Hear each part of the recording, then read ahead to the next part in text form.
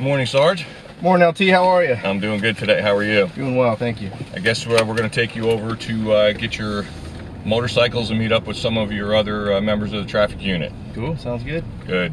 Sergeant Deere, why don't you tell us about the traffic unit and some of the duties that you and the other members of the traffic unit have? Yes, well, we have a wide range of responsibilities in traffic unit. Our main priority is to enforce and educate the public on traffic laws violations and really reduce our traffic crash rate best we can. Tell me, what are some of the common violations, traffic violations that might occur that you see most often? Absolutely. The most common one, of course, is speeding. It's another one very common is texting while driving, which is part of our distracted driving initiative. We're trying to combat that.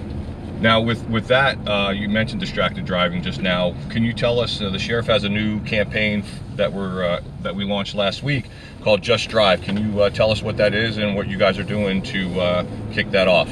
Absolutely. The Just Drive campaign is just like it says, just drive. What we're trying to do is educate the public to stop doing all those things in the car that take you away from your main job of driving. So that's eating, putting makeup on, texting while driving, playing with the radio, talking to passengers. We want you to get from A to B safely and to do it with your full attention to driving. When you do that, all the other stuff like crashes and everything else, they subside when you pay attention.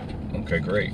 And now, how is the traffic unit getting their message out to people for the distracted driving Just Drive campaign? Our traffic unit started a campaign this week, handing out flyers at intersections. We're going to try to educate them at the time they were committing a violation. So we believe that'll be a better turnaround. How do we try to attempt to reduce the rate of crashes in particular areas? Well, what we like to do, it's a little bit boring, but we get into the statistics of it. We collect stats from all the roadways, major roadways and intersections, and we find out which ones are the worst crash rates, which are the worst violations, and we like to make flex operations and enforcement plans to direct our attention to those areas in hopes of reducing.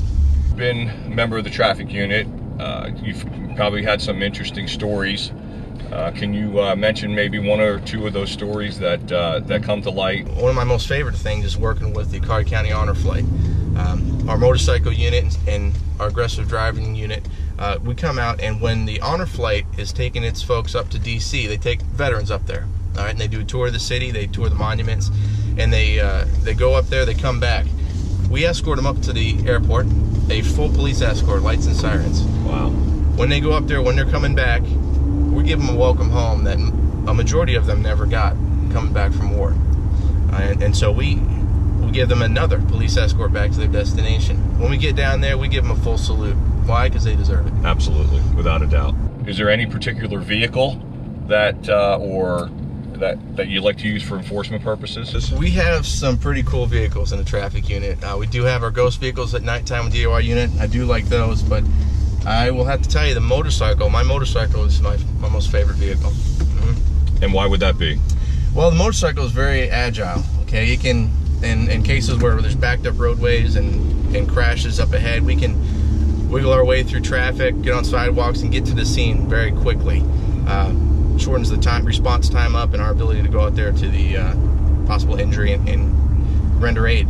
But besides all of that, the motorcycle, it has a very high CDI factor. Okay, you're gonna have to tell me what that is. The CDI? Yeah. Oh, chicks dig it. Ah, I understand.